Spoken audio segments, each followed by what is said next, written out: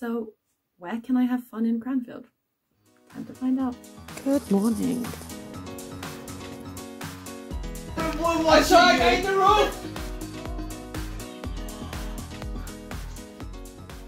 One big social hub for the university is called the CSA, Cranfield Student Association. Now that is a bar for those of you who don't drink and try and avoid alcohol, but it's not a bar, it's more of a student area, and the alcohol is in a separate place. So it's not like you're going to a bar. There's also a cafe that's separate, and there's a kind of seating area, like a big amount of seating area. So you can avoid the sort of alcohol facing part of it very easily. There's also a nice beer garden. Again, you can bring beer out there, that's the only thing. But it is a really lovely place to be, and it's probably the nicest place to be in Cranfield.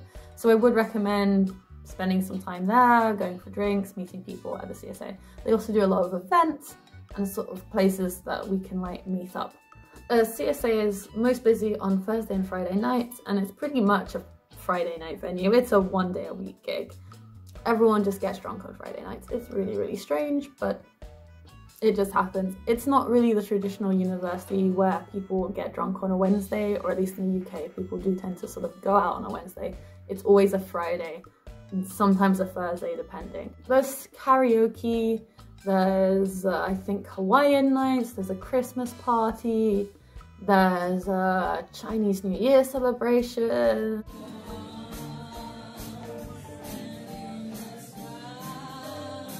Did I say Halloween?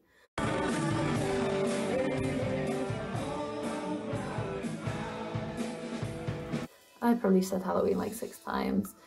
There's lots of cool things, and all of these things tend to happen more towards the beginning of the year, so I would say that if you're looking to have some fun, try and do it before Christmas break, because after Christmas break you'll find that the mood of the university will change a bit, and everyone will be wanting to sort of knuckle down on studies. So if you are trying to sort of make friends and looking to do something, and you're thinking, oh, maybe I'll just do it in January, just do it, because it's not like most universities where you can just sort of reinvent yourself by January, which I found that I used to do a lot when I was an undergrad. Yeah, it's not really like that at Cranfield. Everyone's just a bit more mature, and everyone's got kind of their own things, and it's just a bit more intense.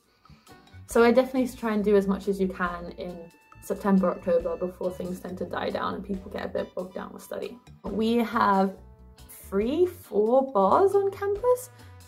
To be fair, 2 of them belong to the 2 hotels. One of them is a CSA and one of them is a College Arms. College Arms is pretty cool. You can play some darts, have some beer. I think they allow dogs, which is nice, and there's some food. They had like a little back rooms and everything. They did curry night.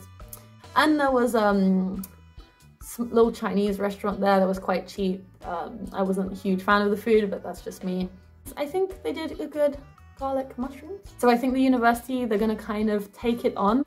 I don't know, like CSA 2.0, which is kind of a shame because the College Arms was pretty cool. It was like a nice place to go for like drinks and basically to see dogs. It was a cute little place, and I'm sure the university is probably going to replace it with something nice, because they said they were going to orientate towards students. They're actually trying to do a lot more student-friendly activities right now at the university, to give them credit. I'm probably going to wrap this up here and try and explain a bit more about Cranfield life in future videos, because I feel like I have a lot more to tell you guys, and I don't want this video to get too long. I myself hate long YouTube videos, so I'm going to try and keep these short and sweet and simple. So I hope you enjoyed this video, and please stay tuned if you want to learn a bit more about Cranfield life, and I'll see you.